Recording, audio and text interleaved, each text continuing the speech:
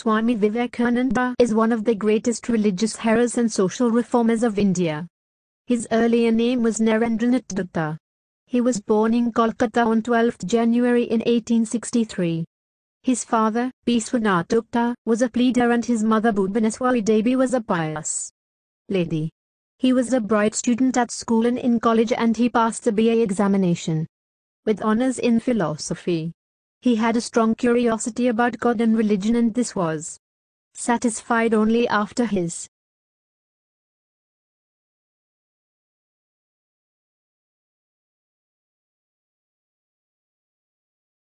contact with Sri Ramakrishna. On the passing away of Ramakrishna he went about touring all over India on foot. During his tour he came in close touch with the misery of the masses. He went to the Parliament of Religions in 1893 at Chicago and delivered his speech on the greatness of Hindu religion. Coming back to India he established the Belwa Mats and Ramakrishna Mission. He breathed his last on 4 July 1902. But his clarion call at the Purvi gods is never ending.